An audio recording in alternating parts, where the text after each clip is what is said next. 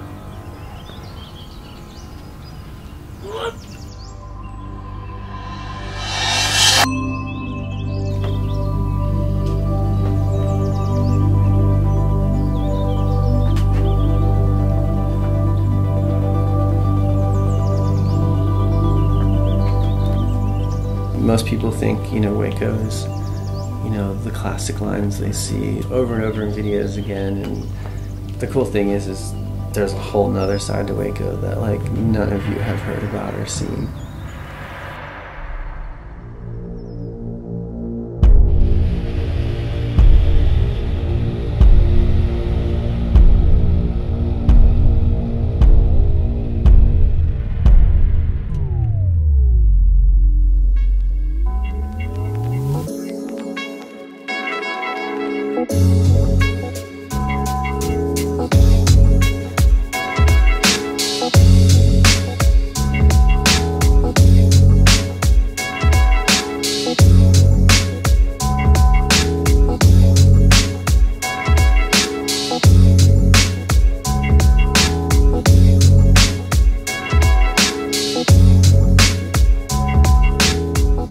Moving here last April, I kind of was like, oh, you know, there's some things probably out there, and then the actual exploring that I did this season, it just blew my mind, and I want to go and see every single rock that's out there.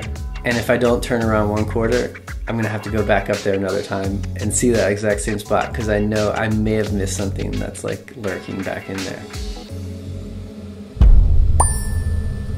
I wish I could just jump higher. I wish I could just jump higher. I wish I could just jump higher.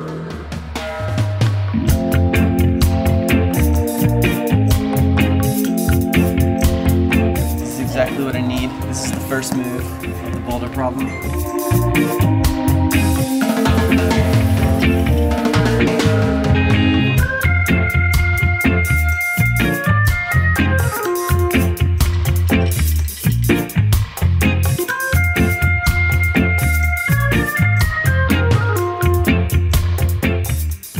I got no ups, I need all this.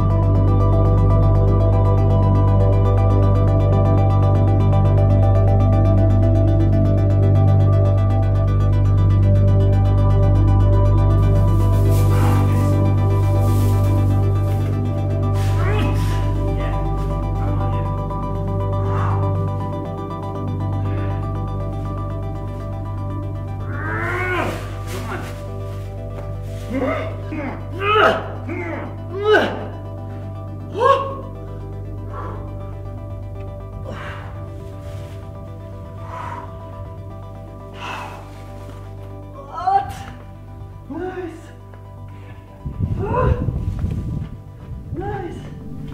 Oh, that's fun. You know, not only does it have this great climbing history, it also has the history of the people that were there before us, and you know, you can feel that when you're out there. You know, you see the rock paintings and you find little pieces of pottery. It's like there's this real presence of what happened here, and it's powerful, you know. It makes you think it's not just, you know, your playground. It's been this way for a long time.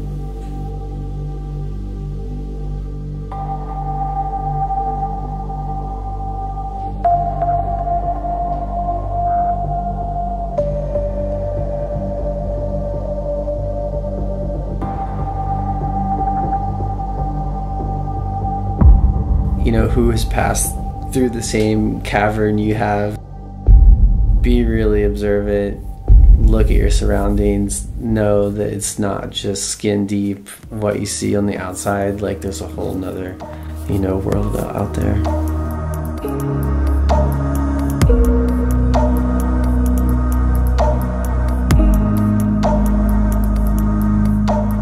The rock's made to be climbed, you know, so of course people were climbing it for like hundreds of years. There's like just a ladder of holes going up the wall. You just see it and want to climb it.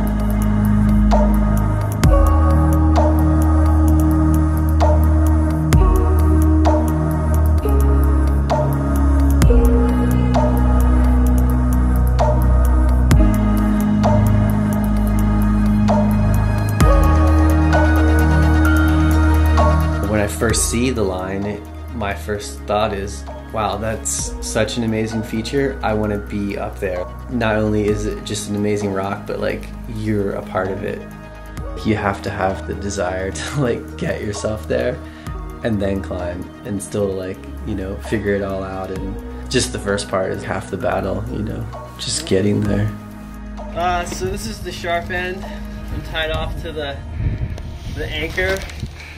So just in case some of this choss cuts loose, I won't land all the way down there in the death pit.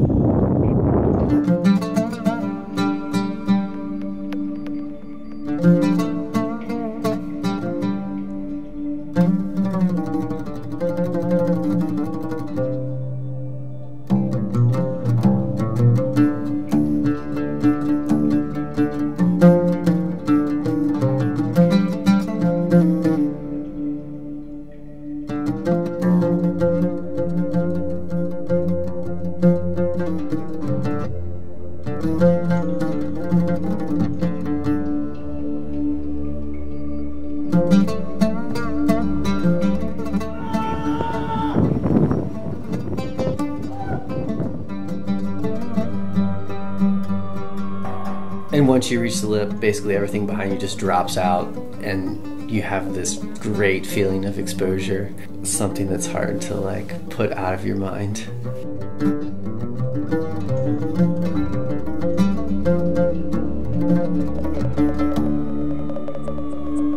I think, yeah, that fear, or, you know, pushing past that point, it is primitive. It reminds you who you are and, you know, that you're alive. And if you're just living your life and going through the motions and being comfortable all the time, like, you forget what life is.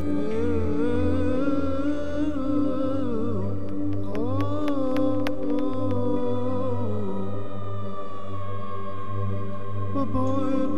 Yeah, I've been coming here for many years and taking trips. You're here, but you know, you have to leave. Now it's finally like I'm living here, and there's really no end in sight.